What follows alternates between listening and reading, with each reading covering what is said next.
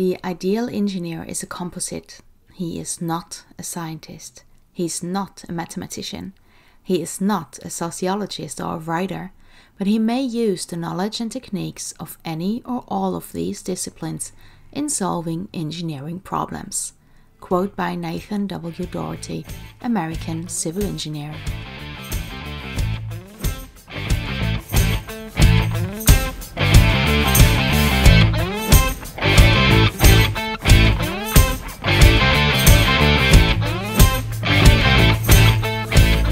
I am Olivia Augustin, and this is English for Engineers. Hello and welcome to the English for Engineers podcast. I am seriously thrilled to jump into this podcast. It might sound odd, but I could talk about language almost all day long. Let me tell you a little bit about myself, as this is the very first episode of my new podcast. And maybe we have never met before. So who am I and why should you listen to me at all? My name is Olivia Augustin and I'm a certified English teacher and business English coach. But I'm a civil engineer as well. Back in the day, I was specialized in infrastructure and I worked as a project manager for a small but mighty engineering office in Tyrol. Mighty means they were highly specialized. And one day we ended up with a project in White Russia in Belarus. And that was the very first time I was involved in an international project. But it was also a project that was done in 3 different languages. And for the first time in my professional life, I could bring my linguistic skills to the table. When we got that project in Belarus, I was the one engineer at our office who was fluent in English. And I also was the one engineer who studied Russian at the University of Innsbruck at that time. You know, for fun, because that's what you do in your spare time. So I ended up translating all the project documentation from German to English and from German to Russian. Very exciting times. And I like to think that was the moment I knew I'm going to work in linguistics one day. Because if there's some way to combine language with systematic thinking, that's the place where you're gonna find me. There's one sentence I have on my website, and that's, "My experience is your advantage." It sounds very marketing-ish, but what do I wanna say by that? So why is my experience your advantage? Because I've been part of the engineering world for about 15 years. I know your turf. I understand how challenging it can sometimes be to communicate with clients or subcontractors efficiently, let alone in a foreign language and across various cultures. Been there, done that. So here we are. My company, which is called Marcoda, exists because I understand one thing quite clearly. And that is that you need to learn business English and technical English quickly. And you want to do that without boredom and without struggle and without stress and without a grammar-induced headache. Because you need this process from start to fluency. You need to happen that smooth and fast. So in 2019, when I finally started purely focusing on helping engineers master business English. Back then, I've already been using my language skills for about 12 years. And in those 12 years, I help businesses and organizations to share their brand stories in multiple languages. I have translated and interpreted before I started coaching one-on-one. And now that I'm specialized in English for Engineers, I can serve big companies and individuals all over Europe and Asia. And how do I serve them? Through what? I like to call it quite practical and no-nonsense lessons. So while my company Marcoda is still the new kid on the block, my experience, my passion, and definitely my know-how are not. So even though I love my engineering jobs, my heart was elsewhere. And that's always been helping engineers to become skilled communicators in English. That much about me. What are we covering in today's episode besides that super lengthy introduction? Today I want to share some tricks with you to get you started, or some tips things that you can do even before you decide to take business English courses, even before you book your very first professional business English, technical English lesson. Because, there are things you can do at home in your spare time that will help you tremendously. Some of the things that I'm mentioning now, that I'm going to mention, are known as immersion technique, in case you want to Google that later. Number 1, I want you to change your evening routine. Not too much, just slightly. Every night when you're in your bathroom and you're brushing your teeth, in your mind, tell yourself what you did that day. Use your target language, in our case that's English. Use the English you already know and just form the sentences in your mind. Use the grammar and the vocabulary you already know.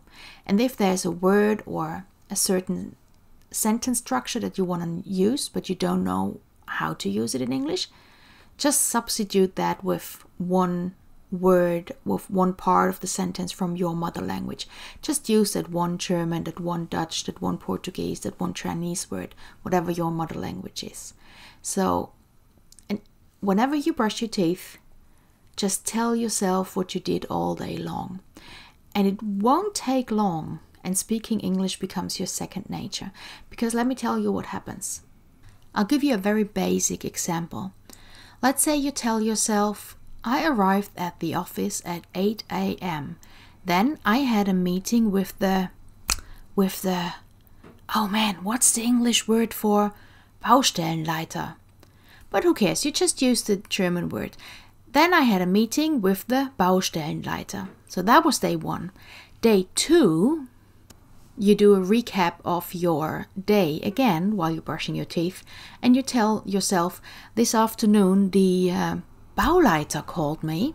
And again, you just use the German expression for the word you're looking for in English. By day 3, you're so annoyed with yourself that you look that word up, that you look up that word in the dictionary. The dictionary will give you 4 alternatives, most likely for Bauleiter. There will be construction supervisor, construction manager, site manager, or foreman, depending a little bit on the circumstances. But there you have it. By just talking to yourself and getting angry with yourself because it's such a basic word that you didn't know, you learned 4 new words. Isn't that amazing? And that works with almost anything. The next tip I'm giving you is actually one of my favorites. And it's fun. Go to your streaming account. That may be Netflix, that may be Amazon, whatever is out there, and change your language settings of your favorite show to English, audio and subtitles.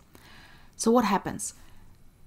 You're watching a movie, you're watching a TV series, and you're watching it in English. So the language input, it's through your ears, you hear it. And because it's your favorite show, you can easily follow the storyline. But by having the subtitles in English as well, you also get language input by reading. So it's like double the trouble, but in a good way. Number 3, listen to the radio. Okay, we're doing that, most of us, when we're sitting in the office, when we're driving home, when we commute home, when we are in a car. But listen to music that has lyrics with full sentences. That cuts out hip hop and rap.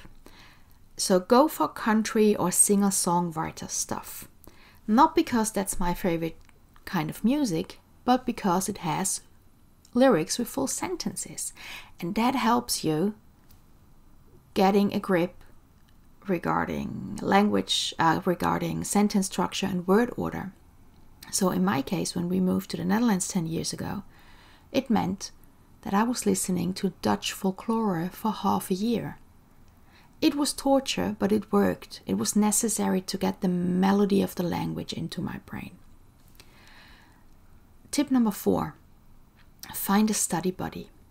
Someone, for example, you can regularly exchange text messages with. And hello, autocorrect, your spelling and vocabulary will improve tremendously. Alternatively, if your spouse, your partner, is quite good at speaking English and they are willing to help you out, you could agree on 10 to 15 minutes a day where you solely speak English. So watching TV and listening to the radio is all about language input. Self-talk, getting a study buddy, singing along is called language output. Both are equally important because high quality input produces high quality output. If you prefer to reread that information on a PDF, then I have a little gift for you. If you go to markode.org/5tipsfluency, you can download a free PDF resource with a recap of the tips I just gave you. But there's a certain point when those DIY techniques will have reached their limit. And you need more structure and a system to further grow your business and technical English skills.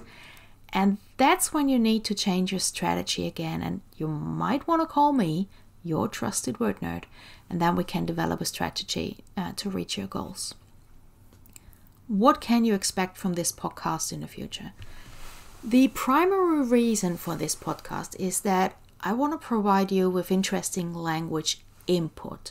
I'm going to share tips and tricks regarding technical English and business business communication across cultures. That's for sure.